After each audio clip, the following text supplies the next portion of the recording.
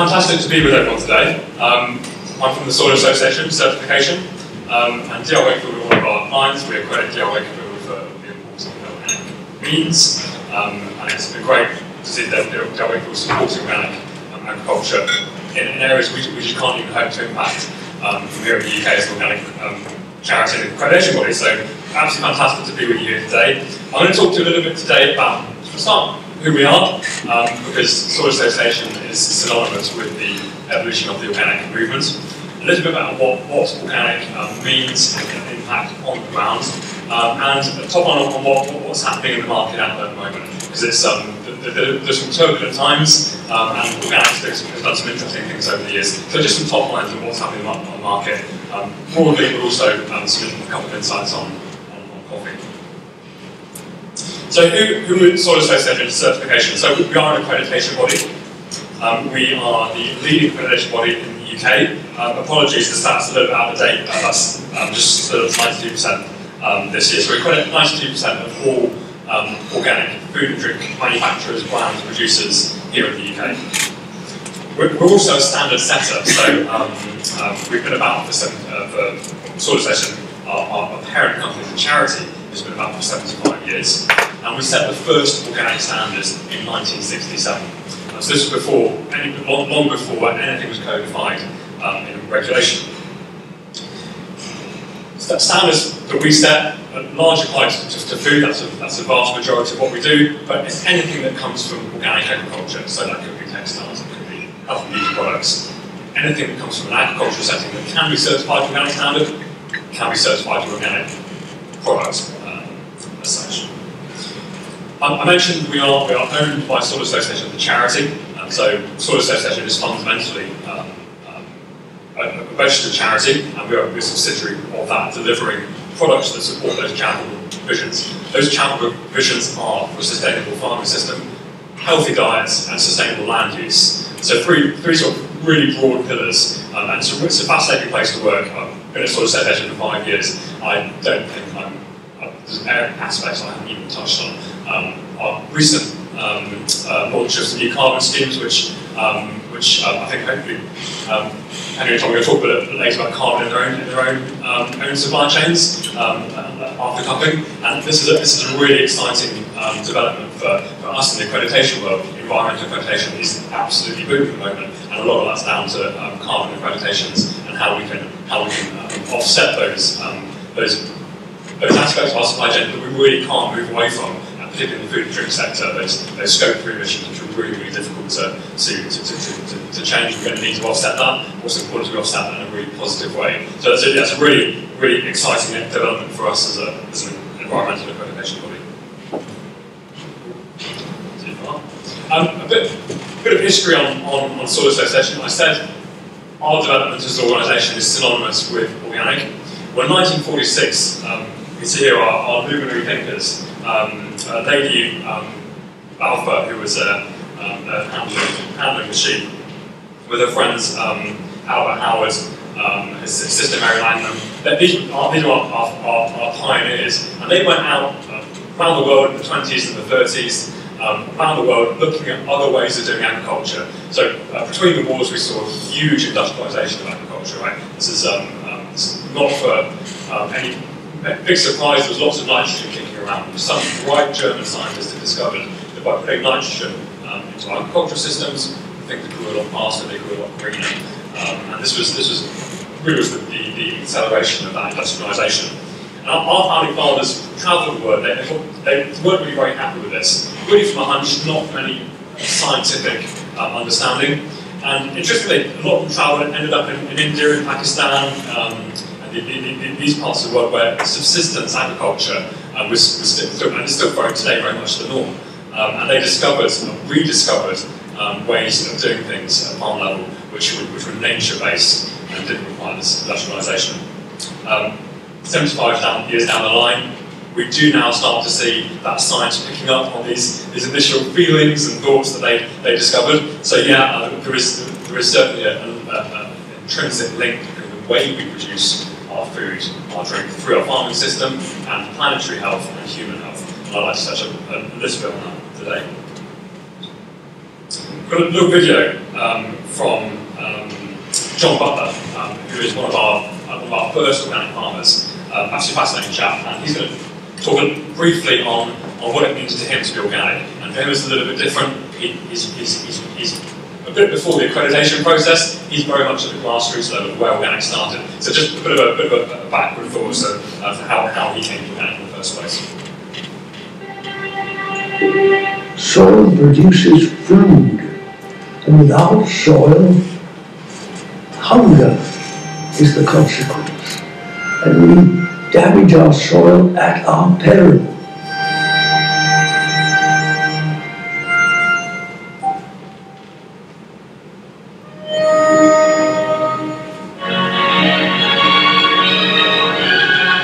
The war brought in mechanization and then development of chemicals. And it was only gradually that people began to see the deterioration of the soil. In dry, sunny, windy conditions in the springtime particularly, the fine soil particles on the surface get whipped up into a cloud that can rise into the air 300 to 400 feet. There's no soil erosion in good farming. I was brought up with the saying, a good farmer leaves the land better than he found it.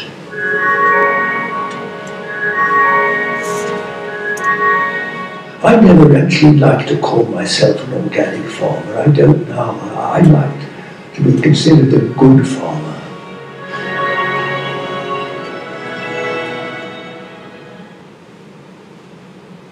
Good farmer, doing things the right way.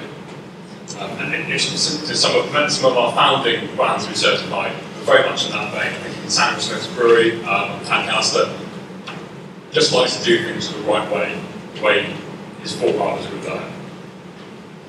So that movement, so before we get to anything around accreditation, the founding pillars of what the organic movement represents. And these were decided, these are the pillars of IFOAM, the International Organisation for Agricultural Farmers, excuse me, International Organic Association of Farmers, IFOAM. Health, ecology, care and fairness. Now, most of these pillars are codified now in regulation. These pillars have sort of been the background of the organic movement since the 70s, with the exception of the last one, fairness. So when I'm talking about accreditation, I'm really going to focus on the health, ecology, care aspects. Health, there's an intrinsic link between how we produce food, the health of our planet, and indeed, health of us as a species. Ecology, that we focus on nature-based solutions. That's really, really important. And in the environmental space, we're hearing lots and lots about how technology can solve our problems. Yeah, maybe technology has a part to play. In organic, we're really focused on the nature-based solutions. That's what's really important. Care, that we're farming not just for today, we're also farming for tomorrow. So it's a long-term approach. The organic group's been around for 75 years, and it's not fundamentally hasn't changed hugely in that period. So it's much a long-term approach. Before we talk about organic, we have to think about what is not organic. So what was that industrialisation? A good way of thinking about intensive agriculture is a shopping basket where we're bringing in various inputs onto the farm. Incidentally, organic farming used to be known as closed farming for that very reason. It was a farming system that didn't buy in its fertiliser, didn't bring in its livestock from outside the farm. Everything would happen within that single farming system. It evolved slightly over the years, so yeah, organic farmers will bring things onto the farm, but essentially they're not bringing in things that would be foreign to how that farm would have produced it on site in the first place. So intensive agriculture might be by bringing in herbicides. Herbicides are not permitted in the organic farming system itself. The really big one though is going to be fertiliser. And this is fascinating. This has really come to the fore in the last, since February this year with the war in Ukraine. Fertiliser is a petrochemical product that comes from natural gas. That's how we make chemical fertiliser. So that is the fertility being brought into the farming system, and this is really important when it comes to coffee, right? Over the 19th century, we've seen huge expansion in the early 20th century of coffee in numerous parts of the world, and that's a huge deforestation. And when we get deforestation, what do we have? We have very, very poor soil underneath. But that soil has been completely laid bare through deforestation. We have very poor soil structure, very poor soil health, and therefore we need to bring in lots and lots of fertility in order to continue growing crops. So this is a pretty fundamental area for coffee, right? And the other one that comes up, you see a lot in farming systems around the world, the brand name Roundup you might be familiar with, it's a glyphosate. So glyphosate is a herbicide. The picture I've got here is crops out in the Midwest. So this is large-scale agriculture, which are counting on a single harvest at a particular point in time. They contracted these combines out, and they need to ensure that when they harvest those cereals, the cereals are peak dryness, and they're not going to then rot when they go to store. So what can we do? We can spray glyphosate onto our cereals to dry them out instantly, and then when the next day when the contractors come in, the cereal is absolutely dry, and we know we're not having any problems with long-term storage. Glyphosate is a weed killer, but we're spraying it onto our foodstuffs. And recognise carcinogen, by the way. We're spraying it onto our foodstuffs to fit a commercial model that's fundamentally broken. So, that's intensive agriculture. That's what we're doing. So how does organic differ from that? Because it's not farming of yesteryear. We're not just going back to the way of doing things, 150 years ago.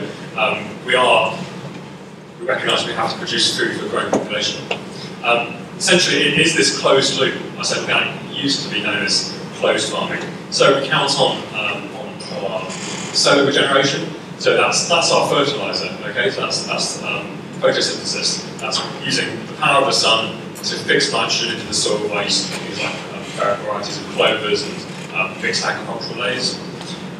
We also reuse what's on the farm. So what we produce on the farm, they're going to be composted. Really, really important in coffee production is coffee pulp. So on coffee farms, when we're pulping coffee, that's really, really high in potassium and nitrogen, absolutely essential. So using what we have on the farming system is essential for that soil health and fertility. The misnomer here for you guys in the coffee industry is this crop picture. Crop rotation is a fundamental principle of organic farming. Now that doesn't necessarily get applied, right, when you're talking about coffee plantations, where you're putting down a long-term crop. But a word of what that means for the vast majority of organic farmers is about moving things around in the farm, enhancing biodiversity and reducing the need for pest control. So take the example of a carrot farmer. If you grow carrots year on year in the same location, we get carrot fly to quite a significant degree, so then we need to up the amount of pesticides we're using and the fungicides we're using, because we're not changing the fungal makeup of the soil.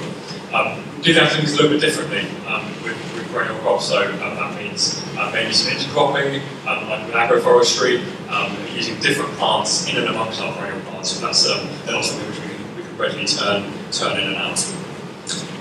Mention a bit of biodiversity, so that we're using pest control in a very, very different way on organic plants. So we might be encouraging high levels of biodiversity. If we're using lots of pesticides on organic farm, we're not going to be seeing the pest controls that we need. So that's really, really important distinction, is they're really, really diverse places. And a bit on animal husbandry. We can farm organically in a stock-free system. That is doable, but it's a fundamental principle that we are improving soil health. I keep on going back to soil. It's what I call soil association. Soil health is absolutely paramount to good organic farming. Use of livestock in an organic farming system is also really beneficial. And I'm not sure whether we see that. We see that in coffee. We do see in other perennials like vines. A lot of organic vineyards might bring sheep onto the farm or poultry to roam outside when the grapes are flourishing. So that's again building fertility by using the livestock system. Not anti-vegan, it's very important to reduce the amount of meat, but livestock have an important part to play in rejuvenating and regenerating our farming system. Those are the principles, but as I said, it's also a codified standard. So This is not unique to the UK. Organic regulation exists in places all around the world. A lot of the jurisdictions around the world will look to the EU as being the largest organic market worldwide, or to the American programme. But essentially, if you market a product here in the UK, any reference to as organic product or reference to the farming system is codified in law. So in order to be able to market a product as organic, you need to be certified to do so. That's what we do as an accreditation body. So we deliver accreditation and verification to the UK and sort of associated organic standard. And what does that mean? It means an annual audit. It means a lot of paperwork. What I want to come on to next is a bit about why you want to do that. Why you're going to go through the bureaucratic process of certifying your product to an organic standard. Because particularly in the current climate, the environmental agenda is really gearing up to well aware. And organic is a great way of doing that. Because it's a codified system in law, a lot of businesses use a system such as organic to avoid any greenwashing because they can reference back to a set of standards and standards have been about improving to work. So 3 key areas. I'm going to start with a really difficult one first. It's an area we can't actually, there's not a lot we can really say. Organic is healthy and better for me. Well, I drink a lot of organic wine. That's not necessarily good for my health. I recently found an organic Pringle, which is fantastic. It's really not good. It's not good for us at all. And you can, like in the regular Pringle, you get them very quickly. So organic is healthy. Well, no, it's not. You're healthy depending on what you put into your body. There are aspects of health that we can look back to an organic farming system and say, yeah, that's a different way of doing things. We can say that organic is nutritionally different. There are two main areas. Firstly, in livestock farming, we see high levels, about 48% high levels of omega-3 fatty acids in organic milk. That's similar with meat. We see different levels of polyunsaturated fats, which are recognised to be a good thing. And that comes back to the organic standards, in so much as organic livestock have to have a minimum of 60% pasture-fed diet. So all organic livestock is grass-fed. And that really changes the composition of the fat content of meat, and not instantly not fat content in the milk, but it does mean we've got different levels of CLAs and omega-3 fatty acids, which are beneficial. So organic is nutritionally different. Doesn't necessarily mean to say it's healthy, but we've also touched on some of the toxins we might be finding in our food stuff. So organic food doesn't have any chemical pesticides, it doesn't have any chemical fungicides, it doesn't have any herbicides, no herbicides in organic agriculture whatsoever. These products may be recognised as food safe and suitable for use in agricultural use, but often they're going to come with a safety warning on the pack as well. And they are rarely tested. So we have a wide umbrella group called the Pesticide Action Network, which tries to campaign on this idea that pesticides are actually tested in isolation. What we don't test for is the cocktail effect of multiple pesticides working together and what that can mean for human health. So it's a very difficult one to quantify in any way, because let's face it, no one's born eating a pure organic diet, and there's so many other influences on our life. Every time you go out to dinner, you can't be saying to the waiter, "I'm sorry, I only eat organic. I'm so sorry." It's not very practical. So we can't really be very confident about health and organic. However, it is one of the single biggest drivers for consumers when they're looking to organic food and drink, that they want to make a choice that they see to be healthy for them, but that's their own prerogative. Higher welfare outcomes, which I'll glance over because it's not so relevant to us as a coffee sector, but it's essentially welfare is a very, very important part to organic standards.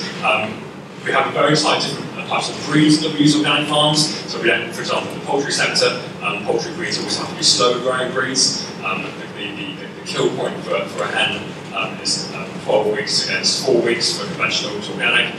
So if you have a fast-growing breed on an organic poultry farm, they're going to collapse under their own weight by the time they get to kill date. So some small differences there. All organic is always free range, so access to the open air really important. And I mentioned already that organic livestock has to be grass-fed, so a minimum of 60% pasture-fed diet. There is a bit of an overlap for yourselves in the coffee sector. A lot of baristas love using organic milk.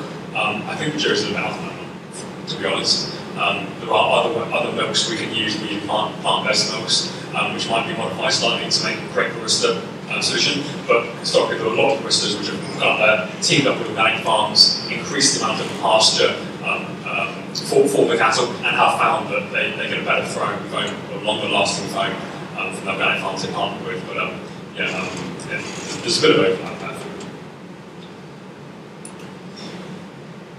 Health and animal welfare are the two have always been historically the biggest drivers for consumers, but happily the one that's really emerging is consumers want to choose organic because it's better for the planet and better for nature. And the great thing is these are the areas we're slightly more confident in how we talk about benefits of organic. So organic is typically it's a mixed farming system, so that means we're not producing large monocrops. What we're looking for is something slightly near the top of the tree. It's not for me to say we can't do organic on a large scale. Yes, a lot of organic farmers, particularly in the global south, are small-scale producers. I think Honduras is like 92% of all farmers are recognised as being smallholders. But it does mean to say that on an organic farm, we need to segment it quite differently. So if they are large-scale producers, they're going to be doing some sort of intercropping, so maybe planting, companion planting. In coffee, that's really relevant. A high proportion of organic coffee growers will be shade grown, they'll be growing some sort of forestry component to what they're doing. What is that? Again, because we need to protect soil health. We can't bring those inputs onto the farm, so we need to do something to protect the soil health and increase fertility. Organic farms have around 75% of all wild bees, which I think is a big shout at the moment. Pollination is a really big issue. Well, without pollinators, we would be hungry without pollinators, frankly. We wouldn't have anything left to eat. And that idea of a diverse system that promotes good health, biodiversity leads to better soil health, fertility. I didn't go back to the fertility issue. Apologies for repetition. It's a really fundamental part of what we're doing. But 30% high levels of biodiversity on organic farms as well. And better for the planet. And this is really hot cookie, right? So organic soil sequesters 3.5 tons of carbon per hectare, more than conventional farms. It's macro data, right? So there's going to be winners and losers. Some are going to be more so than others. Essentially, what it comes down to is high levels of humus acid on organic farms, and there's about 3.5% on average high levels of humus acid on organic farms to conventional, and that enables organic farms to sequester more carbon in the soil. And carbon sits really well in soil. It's always a great subject for locking up carbon long term. That's why I come back to this concept of nature-based solutions. Yes, we can take carbon out of the atmosphere in other ways, but the long-term way of getting rid of it is to tie it up in carbon in the soil. I think that's what coal is tied up carbon for the long term. Also, great, once we've built up soil health, we can also store water through our soil systems. And that's really important on large-scale agricultural systems. Poor soil health, inability to store water, doesn't mean at times when we do have rain, we're going to see big problems in terms of soil erosion. Soil erosion, what does that mean? Less fertility, less crop. Benefits of organic. What's the trade-off? Okay, so organic is more expensive. I'm not going to argue this one hugely because there's lots of examples I can go to supermarket and find organic and a conventional product. Organic is going to be more expensive. It's not a dictum. I can cherry pick and I can find examples of where organic is not more expensive. Happily, coffee is often one of those areas. But typically, it's not. It's about how we do things organic. So we work with nature. So, for example, weed control doesn't happen with herbicides. It has to be labour intensive. So what's the trade-off there? So what is organic doing that's making it more expensive? We're using a lot more labour on farms. We're actually supporting employment. So in space around the world where we are seeing loss of income through industrialised agriculture, organic agriculture is one way of stepping back from that and saying, actually no, we need to support an agricultural movement and understanding of jobs in the agricultural sector. So that's one of the trade-offs. Conversion takes 2 years. Well, actually, in the coffee sector, it takes 3 years if you're not planting fresh trees. because you've got a crop in situ already. So it takes an additional year's conversion. So 3 years from taking out those inputs on your farm before you can start marketing your product as organic. So there's a really big impact on the cost of organic. Crop rotations doesn't make much money, particularly if we've got set-aside areas, which are really relevant in coffee plantations where we might have some intercropping of other crops amongst coffee trees, or some agroforestry happening, those which may not be plants that are bringing any revenue. So that's an offset we have to make if we're reducing the amount of total available agricultural land. That can have an impact on the cost. I'll skip down as one, not so relevant to us. But the cost of food. Incidentally, food has never been cheaper. Because of present circumstances, there are a few exceptions around that, but we live in a world where we pay less and less and less for the food by a percentage of our income. Organic does things quite differently. We don't see any of these externalities in organic agriculture, so we're not seeing the same levels of pollution for our waterways. We're not seeing the same health impacts from organic agriculture. So those costs are tied up. Organic just tend to wash its face quite well as a segregated supply chain. That's what organic as a rationale why and what you might think about when you're looking to market products as organic. What's driving the growth? A little bit what's happening, because it's not rosy at the moment. Let's face it. The organic market has done really well historically, now worth just over 3 billion here in the UK. These are purely, that's larger than the Nielsen data, so that's the 65% of our total market for organic sector happens in retail, and that's a fairly consistent trend. You see that growth over the last 10 years. I'll temper that, because this is our last data set, which is the whole of 2021. The last quarter we had a bit of a downturn. So whilst the wider food and drink market has been in decline since February this year, organic caught up with that. So we started to see our first negative growth in this last quarter. It's a little bit early days to say whether we're seeing wider food and drink decline, because the reality is 2021, and as you can see from this graph, 2020 were absolutely bumpy years with really strong growth. So we're probably seeing a little bit of lapping, we could say. We'll really know where we're up to in the last quarter of this financial year. But the likelihood is we're probably going to see negative growth along with the rest of the economy. We're not immune to the wider economic outlook. That's the breakdown of where you see it. The bit that becomes really underrepresented, which is which a lot of you may fall into, is the food service area. And why is that? Well, I spoke about regulation of organic. The regulation covers the farming system, it covers the transportation and manufacturing and trading, the B2B trading of products, with the exception of sales into food service. So I will temper that figure to 78 million. There's a lot more out there in food service we're just not aware of. But it still seems to be quite a buoyant area, and it's an area which I'll show you in a minute. It's an area that's quite strong for coffee as well. And some top lines from the last quarter's data. I've pulled out a few categories of interest. Baby food is our strongest area in organic. We love looking after our little ones. We have 60% market penetration overall for organic. Any ideas what overall market penetration might be for organic across the whole food and drink sector? 60% for baby food.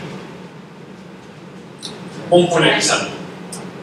So we are really niche. We don't for some of those economies of scale. But baby food is still doing absolutely going all guns. Dairy is another good one. 8% market penetration, still seeing a little bit of growth. A lot of that comes from the milk sector. Coffee, standout area, congratulations. Coffee's been a long-term trend, and I'll show you some of the brands you'll be familiar with. A lot of you will be using organic coffee beans yourself. We're not as big tea drinkers as we think, are we? But coffee's doing really well. That is largely organic, holding the sector up. The coffee retail is overall doing quite well. That's been slightly uplifted by the organic sector. And as you can see, coffee sales That's the 52-week data for the last 12 months. But the last 4 weeks of this quarter, coffee sales are up 14.2% for organic, and still trading a bit for conventional. So it's well done, congratulations. Good stuff. Wine's the other real big one for organic, really big growth area. I brought that up because it's not dissimilar to what you guys are doing in coffee. There's a strong rooted link in wine circles of terroir. We look after the soil, we produce good grapes. And this is not dissimilar, I think, for coffee. Coffee, we've got a sector that has one of the highest levels of chemical inputs of any agricultural sector in the world. And this is a very, we can see on plantations, a very different way of producing.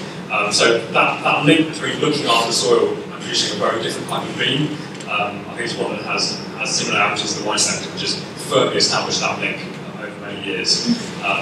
Quality is not something we can easily talk about for organic, because as you can see, it's not all about quality. Quality is something that a lot of you guys are going to deliver to the product.